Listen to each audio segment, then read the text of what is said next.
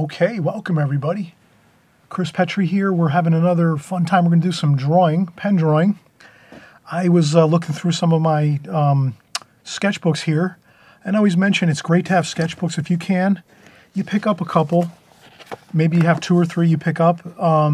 These are great Strathmore sketchbooks. This is a great, it's got a, it's a 5.5 by 8.5, so about 5.5 inches by 8.5 inches, 14 centimeters by 21 centimeters. Sketching paper, spiral bound, which is great. It stays really good as far as, being able to open and close this. It works out great if you have your spiral bound spine on this. And how many sheets do we have on this? Let me see if it has it on here.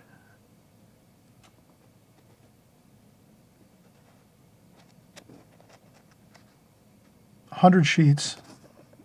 I was looking for small writing, but it's actually right there. 100 sheets.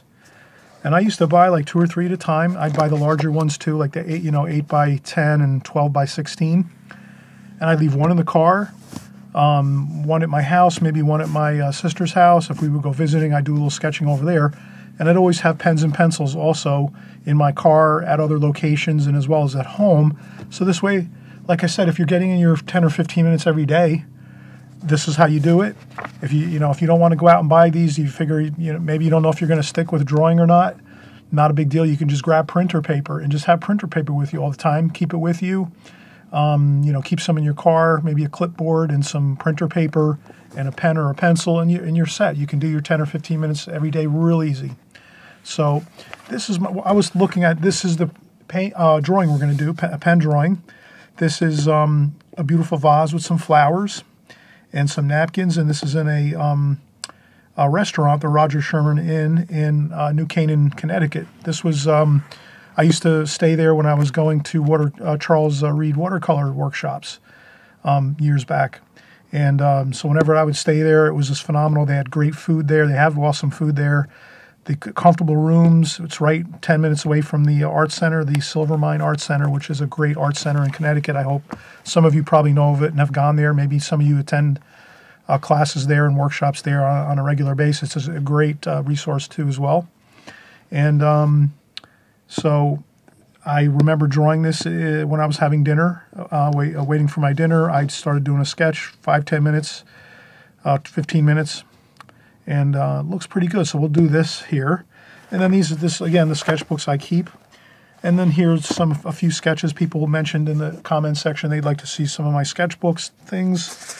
So this is a pair of glasses. My glasses, I just set them down on the table and drew those one day when I was having lunch or something. And a couple of figure drawings, portrait drawings.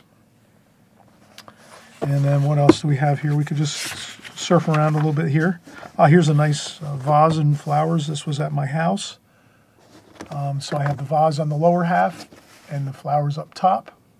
Real fun, pencil, loose. Just started drawing some flowers and just kept going and doing a contour drawing where you just start in one place and start drawing your flowers out, and had a lot of fun doing that. I remember doing that drawing a number of years ago. And then some other apples and an apple, a pear, and a measuring cup.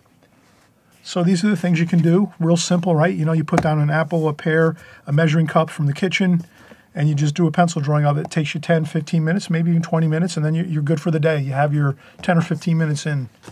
That's all you're looking for is 10 or 15 minutes every day, and then you'll really pick up a lot of steam with that. A couple more things here. I think I did the same thing, a pear, an apple, and the measuring cup. I think I just did it a little differently without any shading or anything. And a coffee mug and an apple. Then I got a little sophisticated here, and I did a drawing that was in one of my art books. It looks like this is some sort of maybe this might be like a inventor's table with some instruments and things. I can't quite tell what that is right now. It might be for making in creating different, maybe leather products or something. I can't tell. Maybe someone will leave a comment in the comment section. Someone might recognize what this is. I can't remember what this actually was, but it sort of looks like a table for someone that's like working with, I don't know, probably leather, maybe metal, not sure. And then we had an apple here and scissors. And then I had another try at that there, an apple and scissors and again another measuring cup. So again, have fun with these. Your sketchbooks, you even just use paper. Any old paper works. So on this here drawing, we're going to basically take the concept that we're going to recreate the same size drawing right here. So I'm going to create my rectangle, just the same size. So I'll take my pen and say, okay, the bottom is here. So then I'll go across like this. How far over is this? How wide is this? Well, I just have to simply sit my pen down on there and say, oh, it's right to this line here. So I come over to here, put my finger there and say that's where that is, like that. And then I have my width for the bottom of my rectangle. Then I say to myself, where is the top? Oh, it's the same size as the pen. Great. Simple enough. We'll put it there. Put my finger there, just like that. And we have our rectangle, same size as this. Now we can do the same idea. We can transfer over this vase and these flowers and these napkins on this table straight across over here. So we can just say, okay, where's the top of the table? About here. So I put my finger there, put a little hash mark there, and we'll just do a nice tabletop here. And we'll go across here. I can see there's like an indentation, like a finely carved notch in this table. So it's a fancy table, nice table you might see in a fancy restaurant where they stage their silverware and napkins, and they might have a vase or something on there, maybe some coffee or some urns and things. All right, so now we have this. That's pretty simple enough to transfer over. We have our table. Then we say, all right, let's see where our vase is here. Let's say our center of the vase is there. How far over? About here. So I'll just take my pen and go over here, line it up. Let me try that one more time. Let me do it this way. Okay, it's right where this ridge is in the pen. That's where the center of the vase is. So I just come over here and say, okay, that's the center of the vase right here. Like that. Okay. Now, I have the center of my vase. How wide's my vase? At the base here, it's actually right to here. So I'm just going to take this, transfer it over. Center about there.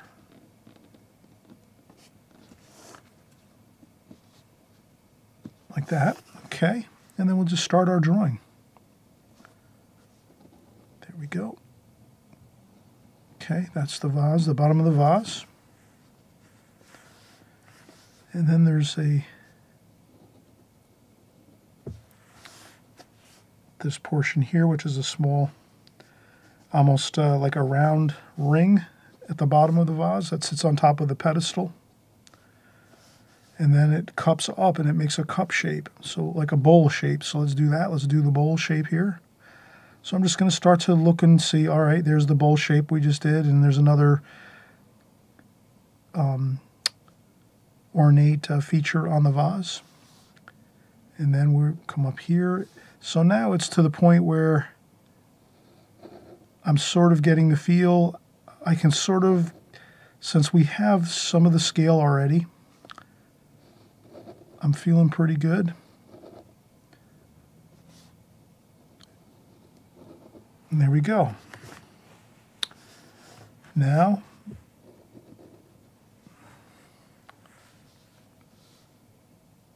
we're going to go up here like so.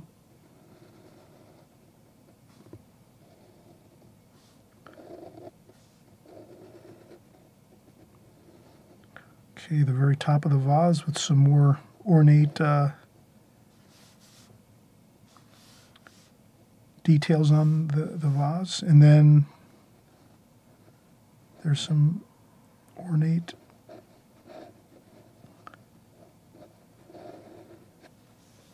like this. And there's some more, almost just like having fun here, and there's some design to the vase. So far we're looking pretty good. How did we do with our height on the vase? Let's take a look. Yeah, we did pretty good. We're close to the same height. You know, if things aren't perfect, don't worry about it. And you wouldn't want to probably scale everything as you go.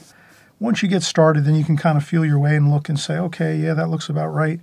You know, maybe I made this a little too large here. It's a little bit smaller there. So I was a little larger on my vase, but that doesn't really matter. That's okay, as long as you're not way off. Like if your vase is up here, does that make sense? If your top of your vase is up here as you're drawing, well then you know, wow, I went way off. And when you're using pen, pen kind of forces you to do it pretty accurately. So that's why when you're doing it with pen, when you have a pencil drawing, you can kind of erase a few times here and there. But the point is to try to just go for it, use the pen. I think the pen puts a little bit of pressure on us, which is good, because then it's kind of like it forces you to say, hey, let me double check things here as I'm going. So that's what I did. I kind of double check things. I'm pretty close.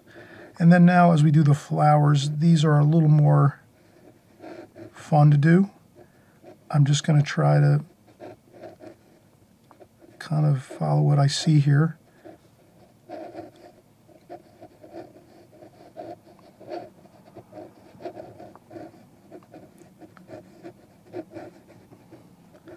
And again, I'm not looking for perfection. I'm seeing a little bit of the different flowers that are on the vase here. This comes up and there's another couple of lighter flower shapes that have some fine features on them. And then here we have things start to come up, and we have taller stems that come up with flowers on the end of the stems, and you can kind of have a fun time with this. And maybe I'll do mine a little different. And this is how we did this in the restaurant when I was waiting for my dinner, my appetizer, whatever it was. I sort of just, you know, said, let me take this opportunity to start practicing some more of my sketchbook, which I'm always trying to do to get better at my drawing skills.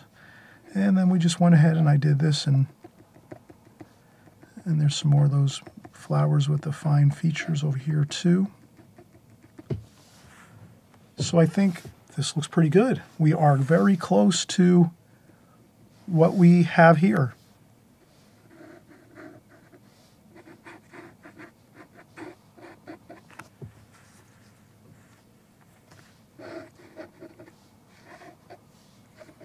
You can add a little bit of fancy curves and lines like this, maybe, for just to make it look a little more ornate and a little more, you know, have a little more pizzazz to this.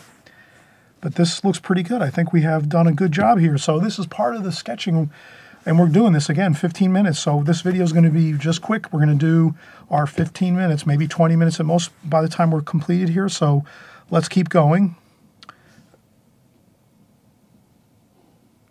Let's do our napkins over here. So our napkins are over here. And we just do those pretty. And then I think over here, there's some curves in them. So this is where they're folded. Like that. All right. This is really looking good. So you can see we matched this pretty good. You know, see, you're doing good back at home in your studio, your kitchen, your living room, your bedroom, wherever you're working at. I'm sure you're doing a good job at this, and you really have some good-looking lines and ornate details and good flower shapes. But the fun of it is, of course, using the pen. So we're not going to be erasing every couple minutes. Let's try to just go for it. You know, we started out, remember, scaling things. So let's start off and get at least up to our vase close to what's over here. And again, we drew the rectangle the same. And then from there, you can do a little more loose work with the flowers, you know. I think those of you that really enjoy flowers, then you're really going to have a fun time with this drawing, because you'll get to really have a good time with the curves, the shapes, the lines of the flowers, the minute details. And then we're going to do some background too. There was some really beautiful wallpaper on the wall behind the flowers at this table. It's a server's table, I'm pretty sure, and they had some beautiful wallpaper on the wall where this is. So it was like kind of it had like some foil to it or something, and really fine parallel lines, horizontal lines like this. So if we can capture that in the painting, in this drawing, pen drawing, that's going to look really good. So I'm using the side of my pen. Notice that when I'm using the side of my pen here, I'm kind of keeping it on a really low angle like this. Like I'm not using it like a pen like we're doing the drawing. I turn the pen down like this and hold it really like at a steep angle like this. And then you can get those light lines with your pen, because you're using like only a small portion of the point of the pen, if that makes sense. And then you can just get those lines in quickly, efficiently. You know, we're not going to spend 6 hours with a ruler trying to get these lines in here, right? We're just going to, you know, try to take our pen, go from our upright position where we're drawing, take the pen, drop it down like this. Maybe hold your pen a little more loosely, and then just try to get your lines across here. Maybe you have to practice this type of thing, getting those lines straight like this.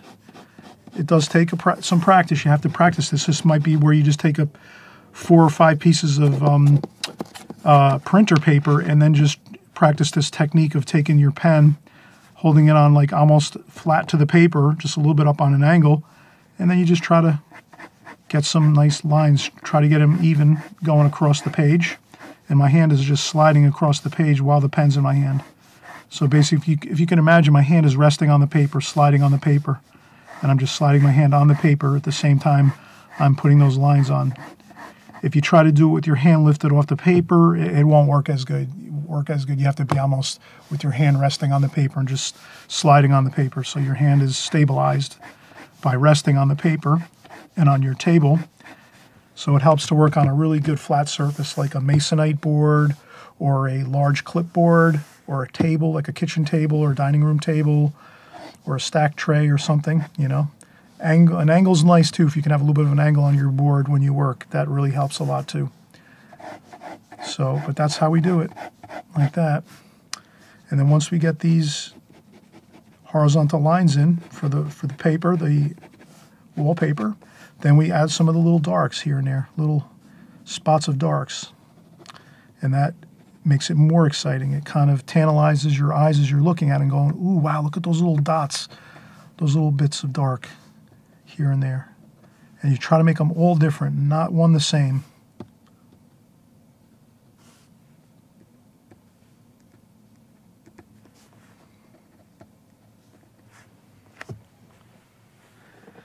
And there we have it. That looks pretty good.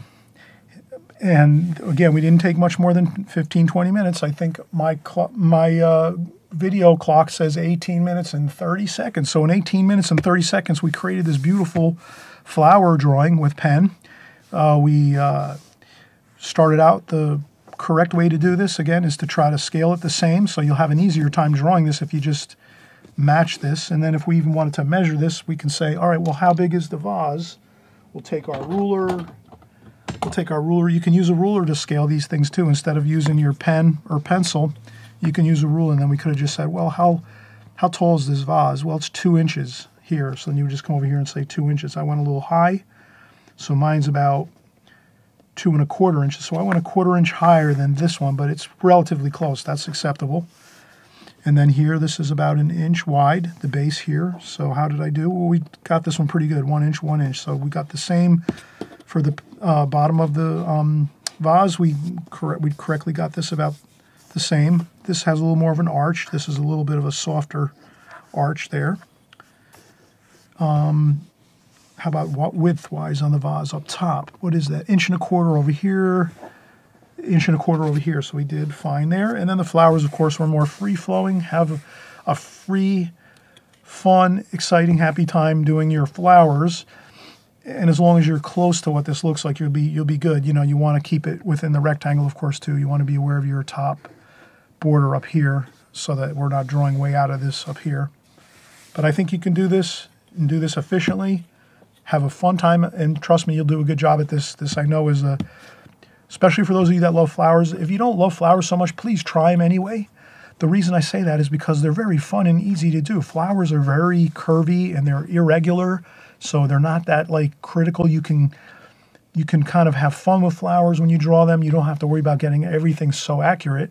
As long as you're close to the shapes, you'll be fine. Stems are fun and easy, you know, doing those vertical stems going up straight like that. Those are fun to do, easy. There's no real mystery to that, right? Just some straight lines up like that. So I'm hoping you're going to have a great time now as you go and work on this. I'm sorry about my lights are flickering. I have to figure that out. That's another problem I have to deal with all the time. When you're a YouTube creator, you have to worry about these things. I must figure out a way to stop these lights from flickering. I'm not sure what it is, why. Probably the light fixture could be that. So I'll figure that out so that this doesn't distract us. Okay, so I'll work on that while I'm on my break. And then we'll be back soon with another great video. We'll do some watercolors next. So we're just at the beginning of the weekend now, and we're going to go through the weekend. We're going to get a couple more paintings done. We'll get an extreme beginners painting done, and then we'll also get a regular, our advanced, and beginners can work on the advanced paintings too as well. Okay, so we will see you soon. Thanks again for coming by. I always mention, if you haven't subscribed, the button's right down on the right-hand side here of the screen.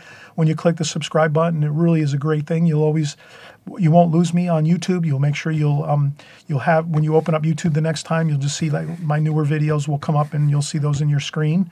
So, and it won't take over your screen, but you will see at least one of my videos probably in your screen when you open up YouTube. Usually you'll see a dozen, maybe 10 or 12 videos when you open YouTube. You'll see one of at least mine, and then you'll know, oh, there's Chris again. I didn't lose him. I don't have to go figure out what his name is again, or, you know, or figure out what the name of the video was. It'll be right there. So all it does is help you keep a track of what I'm doing, and I'm hoping you'll stick with me every week and work here every week on my videos. I promise you'll get better and better at watercolor as you work with me. I'm covering all the fundamentals of watercolor, drawing and painting in watercolor. We do everything regarding subject matter. So everything is watercolor, and we do figures, portrait work, landscapes, seascapes, boat paintings. We do architecture. We do birds, animals, you name it. We do everything here, and cityscapes as well. All things we do here on this channel, everything watercolor. So you don't have to worry about searching around for other subject matter that you like. We'll do everything here for you. And all you have to do is just follow along each week.